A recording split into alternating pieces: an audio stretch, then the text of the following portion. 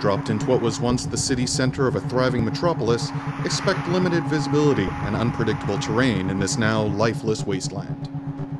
Upon entering the frozen city environment, you'll be immersed in an experience very different from what we have shown before. The dynamic weather conditions will not only impact what you see, but how you play.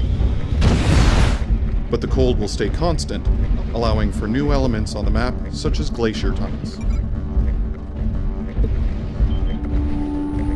Weather will change unpredictably. One minute you may see clearly across the map, and the next, be in the middle of a blizzard.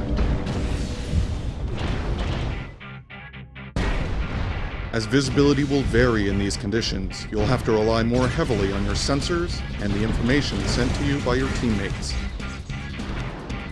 To help with this, we have introduced thermal imaging, allowing you to target enemy mechs via their heat signature. If your enemy is out of your line of sight, you'll only be able to receive location information from your teammates. As the frozen city is cold, it will affect the way your mech produces heat. Heat will take much longer to build up, allowing for lengthier, more intense battles, with less chance of overheating your mech.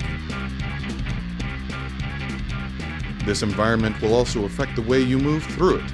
As you're walking on ice, traction will be reduced, meaning that if you are in a light mech, your ability to slow down will not be affected much from other environments, but in heavier mechs, your weight will make it much more difficult to slow down once you've reached high speed. Challenge your abilities to master this unrelenting terrain by applying for the closed beta now.